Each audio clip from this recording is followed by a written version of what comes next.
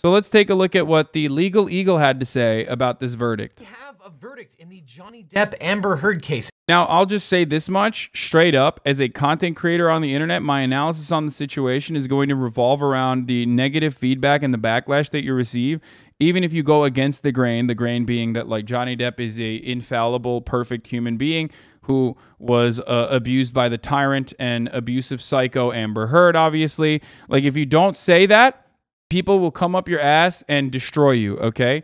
So while I do think that the Legal Eagle, given what he had said in the past about this case, and given what he liked on Twitter, and given what his opinion is, as a person with like a little bit of fucking legal knowledge, you know, a lot more than the average person, might not actually show his true perspective in this circumstance.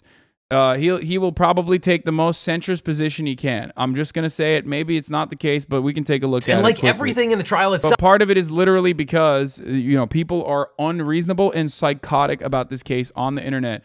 And they are also betraying... They're betraying the you know, seriousness of the case by behaving in the way that they are behaving. It's controversial. The jury ruled in favor of Johnny Depp in his libel suit against Amber Heard. Depp sued his former wife for writing about being a domestic abuse victim because he said he never abused her. The jury awarded Depp $15 million in damages, $10 million in compensatory damages, and $5 million in punitive damages. The jury also ruled in favor of Amber Heard on one of her counterclaims against Depp. She alleged that Depp directed a smear campaign against her, having his ex-lawyer saying she fabricated the evidence of her abuse. The jury awarded her $2 million in compensatory damages and nothing in punitives. So at the end of the day, they both win. Hooray! No, but seriously, how can they both have defamed each other? Let's dig into this verdict. Now, first of all, and I hate that I have to say this, no one is going to jail. This is a civil case, and no one is guilty. People are liable in a civil case. They are not guilty or not guilty, despite what some putative law professor has said. This is a civil trial. There's no guilt. Wait, what? Despite... Very odd development. The judge sent back the jury to fill out the form of damages. It is not clear why that would be the case unless they found defamation. Otherwise, it seems odd to force a jury to state damages without finding of guilt. What some putative law professor has said. Depp was only found guilty for the statement of his agent. The jury also received any punitive award for that agent with the reduction. Depp can walk away with $10,300,000. Again, the court can consider a reduction of the award civil under trial. remitter. There's no guilt involved. Now, in fairness, about half the states do have a criminal defamation statute, including Virginia, but this is not one of those cases. It's just two people suing each other. The state is not involved. But as you probably know, here we have two public figures suing each other for defamation, and when you have celebrities, you generally have a higher standard of proof to make your claim. The law makes it difficult for public people to win a defamation suit, even if a published story contains inaccuracies. In order for a public figure to win, the jury has to find that the defendant made statements about them with actual malice. Actual malice means knowledge of the falsity, or at a minimum, a reckless disregard for the truth of the statements. It has nothing to do with animosity. Now, as you probably know, Amber Heard wrote an op-ed in the Washington Post that contained these sentences. Quote, "Then 2 years ago, I became a public figure representing domestic abuse, and I felt the full force of our culture's wrath for women who speak out. And, quote, I had the rare vantage point of seeing in real time how institutions protect men accused of abuse." Now, Johnny Depp challenged these sentences and also the headline written by the Washington Post itself. Quote, "Amber Heard, I spoke up about sexual violence and faced our culture's wrath. That has to change." Depp sued Heard, alleging these sentences were defamatory. And during closing arguments, Heard's lawyer told the jury that if they believe Depp abused her even one time, that he cannot prove defamation. If Amber was abused by Mr. Depp even one time, then she wins. Now, during deliberations, the jury had to evaluate the evidence that they heard over the... Like, if that's the case, then, like, you know, this is a false fucking, this is a 5 male, 2 female jury that was not sequestered. One of the fucking jurors quite literally said that his wife texted him, stating what, like that Amber Heard was a psycho. He mentioned that and was still allowed to stay on the jury, and that is the reason why. The deliberation went the way it did, right? The verdict in and of itself, considering that there was mutual abuse from my point of view, okay, and not just my point of view, but my point of view that is backed by the marriage counselor that was one of the most reliable fucking expert witnesses that offered expert testimony plus also their professional analysis on the situation implies that Johnny Depp also fucking hit Amber Heard. His own words imply that he hit Amber Heard, which is why it was part of the reason why this was a shocking fucking verdict. Do I think that Johnny Depp was still the primary victim of abuse in this circumstance? Yes, I do. That's why I always said 30-70, 30-70, 30% Johnny Depp, 70% Amber Heard. Now, implication does not equal proof. Dog, it's not the implication. It is quite literally Johnny Depp's own words of him being a monster and admitting it and apologizing for it. If you can recognize that Amber Heard admitted on a phone conversation to Johnny Depp that he hit him, but like didn't hit him that hard and he was a pussy, then you should be able to understand the exact same fucking thing. Okay? You should be able to understand the exact same thing on the other side unless there's some other motivating reasons. You're just scared to say it's 50-50? No, because I don't think it's 50-50. Because the reason why I don't think it's 50-50 is because there was only one party that according to, again, their marriage counselor, according to their couples counselor who testified on the fucking stand, was trying to routinely keep the arguments going and would escalate to a form of physical violence. Did not shy away from that escalation. Okay? He never said he hit her, though. Saying he was a monster doesn't mean equals I hit her. No, the people that were there were apologizing for his behavior. Come on, guys. You're huffing on fucking copium. Like, you're literally huffing on fucking copium, okay? If you think that Johnny Depp didn't hit Amber Heard, didn't kick Amber Heard on the fucking private jet.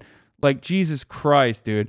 I don't even care about Johnny Depp being like, let's burn this fucking cunt or whatever the fuck in text messages. Like, he's obviously at that point really fucking pissed off and this is like past the relationship ending. This is like in a situation where he's like, fuck this person, she ruined my fucking life. That's what he's texting to his friends. I'm not even talking about that shit, okay? I am basically talking about him.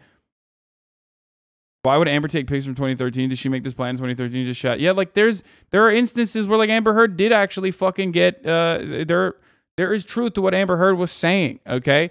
But also there was also a lot of lies that Amber Heard told on the stand, okay? Conflicting testimony with respect to like actual not expert witnesses, but like people even on Amber Heard's side. Given the severity of the abuse that she was accusing Johnny Depp of committing, and also the conflicting evidence that came out from like the people that were involved, not the people that were directly involved, but people that like saw Amber Heard, including the fucking medical professional that's her fucking friend. It's really hard to come to that point that it's really hard to believe what she's saying, that like she actually was fucking brutalized so severely that her nose broke and that, you know, she had 2 black eyes and shit like that. Okay? So that paired up with how bad her fucking legal team was, paired up with how much people love Johnny Depp, created this situation where like she lost a fucking 100% almost impossible to lose defamation case. Okay? I have repeated this so many times. It's so crazy. 6-week trial and apply the jury instructions given to them by the judge. With Depp's defamation claims, they were looking at instruction C, which you can see here. So the jury had to decide whether Heard made or republished any of these statements. These were false statements, whether they harmed his reputation, and whether Amber Heard acted with actual malice. They answered yes. Yes, she said or republished these words. Yes, they were false, and yes, they hurt his reputation. The jury likely decided everything that Amber Heard said about abuse was false and that she did it with reckless disregard for the truth. And as a result, Johnny Depp sustained about $15 million in damages, $10 million in compensatory damages, which is meant to compensate him for the damage that he actually suffered, as well as $5 million in punitives, that is to punish Amber Heard for her statements. Now the judge cut the punitives down to $350,000, bringing the total to $10.35 million. Now those are obviously large numbers, but it kind of makes sense in the context of Johnny Depp. He is a famous movie star and he alleges probably truthfully, that these allegations have really hurt his career and hurt his ability to make millions and millions of dollars. So it's entirely possible that he lost $10 million as a result of the statements that Amber Heard made against him. And given the general nature of Heard's statements, the fact that the jury found in Depp's favor probably means that the jury likely didn't believe any of Heard's substantive claims of abuse. Now, some have argued that Heard got a raw deal because her column did not mention Depp by name. But Depp successfully argued that it was an example of what's called defamation by implication because— By the way, that is also fucking bullshit. Like, bro, come on. You were talking about Johnny Depp. Obviously, you were talking about fucking Johnny Depp, dude. Like, that's crazy. Like, you're not making a broader point about, like, you know, sexual harassment or sexual violence and the way that you're mistreated or the way that, like, victims are mistreated just because you didn't mention Johnny Depp by fucking name, but where you're, like, you're very obviously mentioning Johnny Depp. Like and then she also literally admitted it in court too, so it doesn't matter unless she was like, yeah, I'm talking about Elon and James Franco, which that's not the case. No one fucking thinks that Elon Musk or James Franco sexually abused her or abused her in any capacity. She never actually came out against them, you know what I mean? Parts of the column referred to the allegations of abuse that she made against him following their breakup in 2016. And it's probably fair to say that the general public knew about Heard's connection to Depp and that they would have assumed that the allegations made in the op-ed referred to Depp because of that connection and that she was directing those statements at Johnny Depp. And there's plenty of law on this. I don't trust the person who's friends with tons of abusers, in my opinion, law. Bro, they're in Hollywood. What are you talking about? I mean, I agree with you, but like, both parties are friends with tons of abusers by nature of their job, okay? Like, there is not a person in Hollywood that's like, oh man, I have no friends that are abusers. Like, what? What do you mean, dude? You're in Hollywood. Hello? Like, it's just like, good luck. Good luck finding a person that is not a pedophile or abuser if you're in this industry. This is not unusual for a defamation by implication case. And that takes us to Amber Heard's counterclaims. You'd think that if Heard defamed Depp, then they would dismiss Heard's claims and that would be the end of the story. But what fun would that be?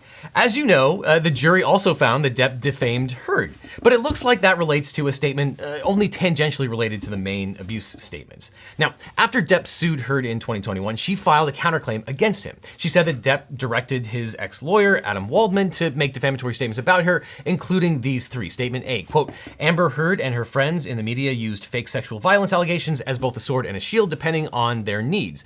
They have selected some of her sexual violence hoax facts as a sword, inflicting them on the public and Mr. Depp. Statement B, quote, quite simply, this was an ambush, a hoax. They set Mr. Depp up by calling the cops, but the first step didn't do the trick. The officers came to the penthouses, thoroughly searched and interviewed, and left after seeing no damage to face or property. So Amber and her friends spilled a little wine and roughed up the place, got their stories straight under the direction of a lawyer and publicist, and then placed a second call to 911.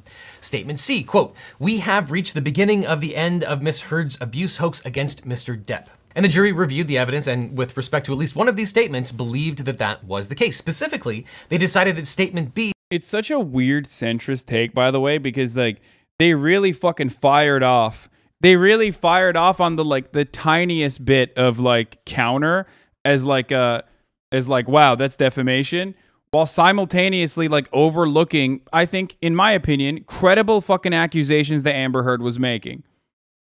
Okay? In the broader majority of like the Amber Heard trial, in most of the circumstances, in the instances, if you especially pair it up with like testimony from people that work with Johnny Depp, but testimony from people that work with Johnny Depp and Amber Heard, when you look at situations like that, it's very hard to see Amber Heard as a credible witness to her own victimization, to her own abuse, right? But there were instances where like she was demonstrably, in my opinion, credible. Okay?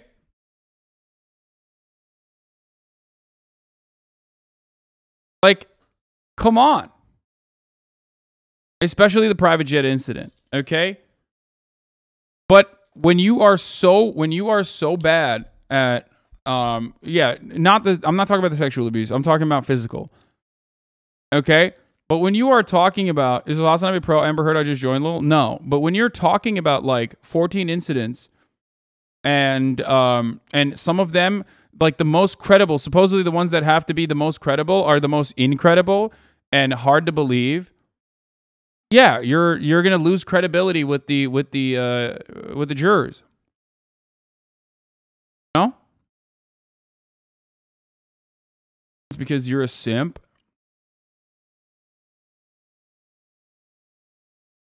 Especially when paired up with your fucking horrible team of lawyers. The long paragraph about a specific incident was false. The main facts about that incident were relayed to the jury by Heard and her friends, the very same people that the jury found had completely made up things in order to hurt Depp. Now, we'll need to hear from the jury to understand exactly what they were thinking, but we can presume that the jury is the most misogynistic streamer on Twitch? Yes, I am. Evidence and concluded that Amber Heard and her friends didn't orchestrate an abuse hoax on that occasion. Maybe they didn't spill wine or rough up the place. They didn't work with a lawyer or publicist. They might not have gotten their stories straight. If this is what the jury meant, then they could be claiming that the underlying incident is still based on a lie, but that Heard orchestrated the lie in a different way, or that she was lying about other things and not this thing. But at the end of the day, the jury awarded $2 million to Heard for this particular falsity. These same jurors probably found that she acted with actual malice in concocting a hoax that included fake bruises and fake tears and fake claims, and thus statements A and C were therefore not defamatory, only statement B, which referred to a very specific tangential incident. So both Depp and Heard were awarded compensatory damages. These are things that are meant to compensate a plaintiff to be in the same position that they would be if they weren't injured. Things like financial losses, medical bills, lost income, and reduced earning potential. And a damage award can also consider non-monetary losses as well, like emotional pain or physical pain, loss of companionship. All of those would be considered compensatory damages. But Johnny Depp was awarded punitive damages as well, which are designed to warn others and punish this particular defendant. They are assessed when a jury wants to punish someone who acted totally outside the bounds of appropriate conduct.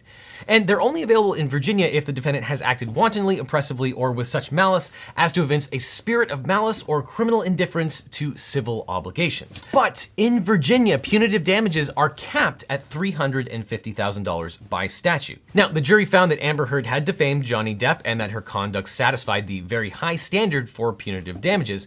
Now, they awarded him a lot of money, $5 million in punitive damages, but the judge reduced that damages award to $350,000 as required by statute. Now, the jury wouldn't have known that going into deliberations. That's to make sure that they don't... I really hate this case because, like... I hate this case because I feel like it brought out the worst in both sides. Like, I hate it because, like, people will say, like, oh, both sides, five-head, like, you're centrist, whatever. But, like, it really did, dude. It made so many people on the left come across, like, incredibly fucking out of touch with reality. It made so many people on, obviously, Johnny Depp's side be even more pathological and more misogynistic than they actually fucking were originally. But, like, holy shit, dude. Like, everyone is just unironically like, no, this is my thing. Okay? This is my thing. I have this opinion. I have a very strong opinion on this matter, and fuck you if you don't agree with it, when it's a circumstance that is so fucking not black and white. Or at the very least, if you're going to say black and white, like, it's a situation where, like, yeah, both parties conducted some level of fucking abusive behavior. It kills me. It kills me when it's like... It kills me especially because, like, Amber Heard's testimony across the board is perfect. Okay?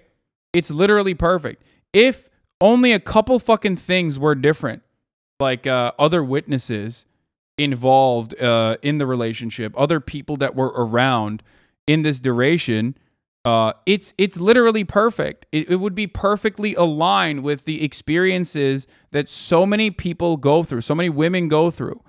Okay? What I mean by that is, and I will describe to you. No, stop saying what and question marking. I'm going to explain it to you. Abuse in relationships, and think about it from the perspective of Johnny Depp. Okay? If you're on Johnny Depp's side in this situation, you will recognize that abuse is usually invisible. Okay? Abuse is usually invisible. It's not very easy to see. Plenty of domestic abuse victims hide their abuse. They put makeup on. They blame themselves. Okay?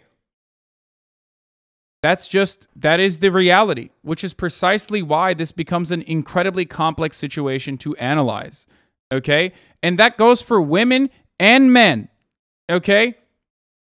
That goes for women and men. You understand? People routinely fucking stay in abusive relationships. They hide their injuries. They lie to their fucking friends. They don't fucking set up they don't try to set evidence up for the future when you do have an inevitable abuse case or anything like that. People hide it for the most part. Okay? Which is why in a he said, she said situation, which is why the reason why so many people are even if they're credible fucking domestic abuse victims right now, they're terrified of coming out and saying anything about it. Okay? Because even if they are actual victims of abuse, even if they're legitimate victims of abuse, there are so many underlying systemic hurdles to overcome. Okay? There are so many underlying systemic hurdles to overcome, and it's ultimately very difficult to prove. The cops ultimately are not very good at dealing with abuse instances, okay? They're not very good at that. They're not good at dealing with domestic violence, notoriously. Right? Which is why I say, for so many people who are victims of abuse or so many people who are woke, they look at Amber Heard and refuse to see anything but a victim. They refuse to see Amber Heard as anyone but a victim because it corresponds so perfectly with real victims and everything we've learned about the Me Too movement and everything we've tried to push for to unlearn with respect to the Me Too movement. The believe women concept revolves around not immediately believing women across the board in the way that reactionaries say. It doesn't mean that women are incapable of telling a lie. It just means don't reflexively disbelieve women. Why was this a necessity? Why was there this kind of attitude shift? Why were people pushing for this? Because automatically people would reflexively disbelieve women. And they still do. There are plenty of people who still do. Right? So I do understand why so many people are no, Amber Heard was a victim. She was a perfect victim, and Johnny Depp fucking destroyed her, and you're a piece of shit. You're a misogynist for fucking even mentioning that Johnny Depp was abused, and everything is slanted against women in this system. Because everything is slanted against women in this system. That systemic reality is true, okay? Everything is slanted against victims in general in this system. And more often than not, it's at least women in the hands of men, right? But having said that, the inverse of that can happen. And in my opinion, in this situation at least, there is enough evidence to show that the inverse of that did happen to a certain degree. Johnny Depp was not a perfect victim in this circumstance. He also was abusive as well. He was toxic. He was emotional. He was a wreck. He was going in and out of addiction issues that were made worse ultimately by the shitty relationship that he was in. Okay? And by the end of the relationship, he tried to get away from this relationship, and it got even worse every time he tried to get away. Okay? He's a fucking annoying theater kid, which is ultimately, something that you also need to, I think, factor in. I'm sorry, Johnny Depp simps. I don't think he's very cool guy, but that doesn't change the reality that I do believe he was a victim of domestic abuse and domestic violence in the hands of Amber Heard. Okay?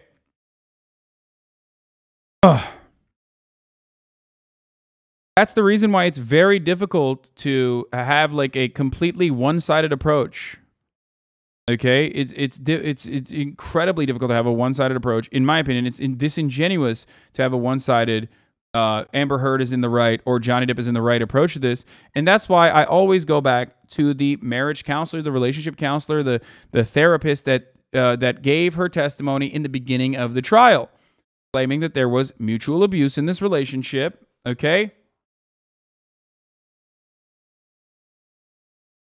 And that Amber Heard kept amping it up throughout the relationship and would not shy away from escalating to physical acts in an effort to keep Johnny Depp in the relationship and also in the altercation, in the conversation.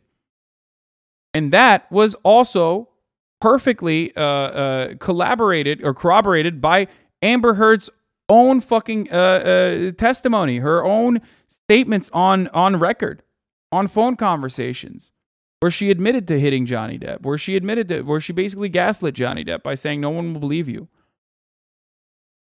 Okay? You're underestimating how many people already know this, Haas. You're not right as you think you are on this. It happened to a further degree, Hasan. What? I don't know what you mean by this. I don't know. I mean, maybe I'm wrong, okay? I'm not. Like, this is a really fucking unique and really complex situation that everybody has incredibly strong opinions on.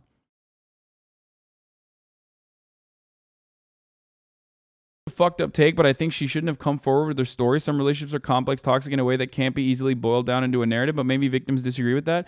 Yeah, my take is, dude, if you're gonna beat up, how many times are you wrong a day? I don't know, dude. The only time I'm right is when I'm fucking clapping your mother's ass cheeks at night when she says, "You are so right for fucking me so hard." I might get a lot wrong, but that's the one thing I get right. Also, you're grounded. Take a minute off. I'm your stepfather, but also the father that stepped up. Anyway, what I was trying to say is this. If you have abused your partner, okay, but then you go on a conquest to say that you are the sole victim in this toxic, abusive relationship,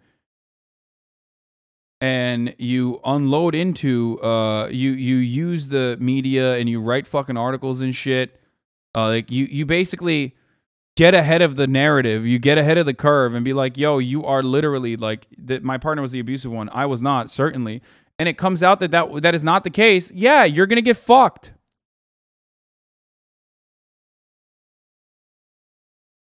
You know what I mean? It's just the truth. If you fucking write about how like you're a victim of domestic violence and abuse in the hands of your abusive partner, and you go and you defend the son in the United Kingdom in a fucking court case that's like not even directly about you, okay? And you do all of that, and then you turn around and write an article for the fucking Guardian about how you're like a victim, your sole victim of domestic abuse, and then there's plenty of people who are like, hold on, that's not the case actually. Like, you were pretty fucking shitty. You were pretty shitty, and you did all this shit. And then even people on your side who were supposed to be on your side are like, well, I didn't actually see any bruises in this circumstance. Like, I'm a medical professional. Then yeah, you're going to not look credible on the stand. What the fuck are you doing? And people don't actually want to, I don't know. People don't actually want to see that. But of course, there's a lot of turfs and swerves involved in the Amber Heard side too. I'm sorry to say this. Maybe some people are male feminists, female feminists, like people who are just like really overboard with the narrative that like completely have been like, there's no way in any case that like a man as cringy and as toxic and as fucking silly as Johnny Depp could not be an abuser. He's friends with fucking Marilyn Manson after all, who is also an abuser, right? Like, there's no way. It sounds great. And then on the other hand, you have like someone like Amber Heard, who is a woman. Okay, she's a bisexual woman. She probably did get fucking abused. Like, come on, it's very, very real. I mean, look. And then you jump on this fucking bandwagon, or you jump on this narrative, and you're just like, yeah, no, I'm totally 100% on the side of Amber Heard. And anyone who's like even questioning this main narrative, questioning this media narrative, is like actually a fucking violent, misogynist piece of shit, are forgetting the fact that like Amber Heard is literally friends with Barry Weiss and is dating like Eve Barlow and some of the worst fucking weirdos on the internet. Like, what the fuck are you doing?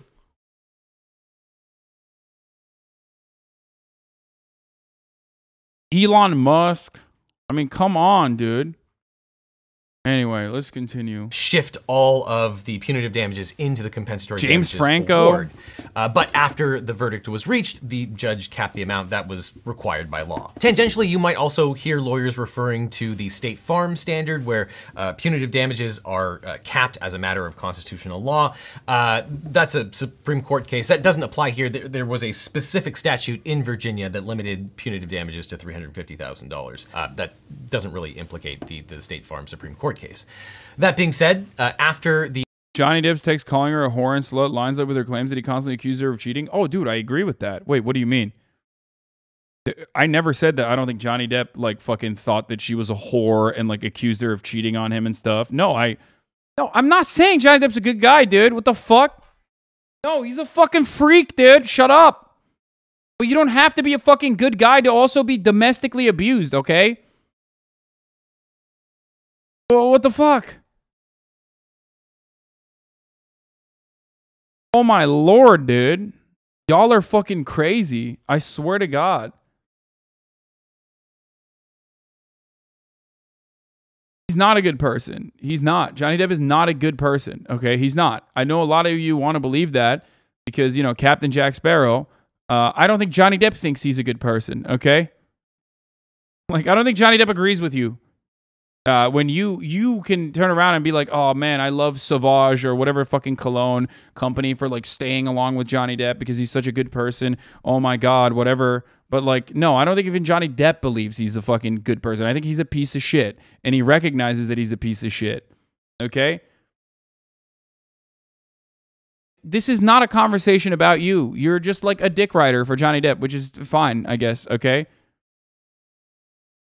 Kevin Spacey visits children at Atlanta hospital. Yeah, dude, love Kevin Spacey. Good guy. You know, he's done some good things. He's done a lot of charity. You know, I love Elon Musk. He's a great guy. Dude does so much charity. I love Jeffrey Bezos, dude. Such a good guy. He does so much charity. You know? Good guy. Doesn't really implicate the State Farm Supreme Court case. That being said, after the punitive damages were capped, Johnny Depp was entitled to $10.35 million. Though Amber Heard was awarded $2 million in compensatory damages related to the Statement B that we just talked about, netting Johnny Depp $8.35 million at the end of the day. So what's next? Can Johnny Depp sue the Washington Post? Well, sure, but it's incredibly unlikely that he'd win. You can sue anyone for anything at any time, but there's no reason to believe that the Washington Post would have known of the falsity of the statements. And on top of that, the Washington Post simply published Amber Heard's article. The only part of the article that was written by the Washington Post was the headline, Amber Heard, I spoke up about sexual violence and faced our culture's wrath. That has to change, which more or less summarizes the things that Amber Heard actually said. So good luck proving knowledge of falsity or recklessness with respect to the truth by the Washington Post itself. Though given that the article is still online, Depp might sue for an injunction to take that article down. But by that same token, could Amber Heard sue the ACLU? The Washington Post published Heard's op-ed, but the ACLU helped her write it.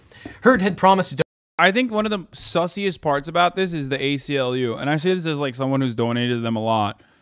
Like what the fuck are they doing? Like what are you doing? You're the ACLU and you're like helping someone write a fucking op-ed like this? You're not even doing your due diligence. Like what the fuck is wrong with you, dude? What are you doing? donate $7 million from her divorce settlement to two charities, including the ACLU, and so far she's only paid the ACLU part of that money. Could she claim that they did a bad job of ghostwriting the op-ed? Maybe negligence? Well, again, you can sue anyone for anything at any time. Sure, this is theoretically possible, but it would be extremely complicated and probably doomed, though more tenuous arguments have been made. Maybe Heard will use it to try and claw back some of her donation. Who knows? Complete speculation. But what about an appeal of the jury's verdict? Amber Heard has vowed to appeal, and even though Depp was also found to have defamed Heard, Depp was not surprisingly very pleased with the verdict. Depp said that Heard's op-ed changed his whole life in the blink of an eye, but that the jury had given his life back. Now, Heard was not pleased with the verdict and said that she was heartbroken that the mountain of evidence still was not enough to stand up to the disproportionate power, influence, and sway of my ex-husband. However, there is a really interesting wrinkle with respect to Amber Heard's potential appeal. Virginia law section 16.1-107 states, quote, no appeals shall be allowed unless and until the party applying for the same or someone for him shall give bond in an amount and with sufficient surety approved by the judge or by his clerk, if there is one, or in an amount sufficient to satisfy the judgment of the court. So in other words, for Amber Heard to be able to appeal, she has to post a bond for the entire amount of the judgment, millions of dollars. And that's no fun. And although people talk about what precedent this verdict sets, what lawyers mean by precedent is different from how regular people often use that word. In the law, precedent is set by published judicial opinions. Legally speaking, jury verdicts don't set any precedent whatsoever. You can't cite to the Amber Heard case and hope that some other jury or judge will follow it. But if the case goes up on appeal and there is a written opinion, that opinion would have precedential effect, which is one reason I'll be back. potentially the parties might settle before the appeal is completed. They might just do it to get rid of uncertainty with what the Court of Appeal might or might not do.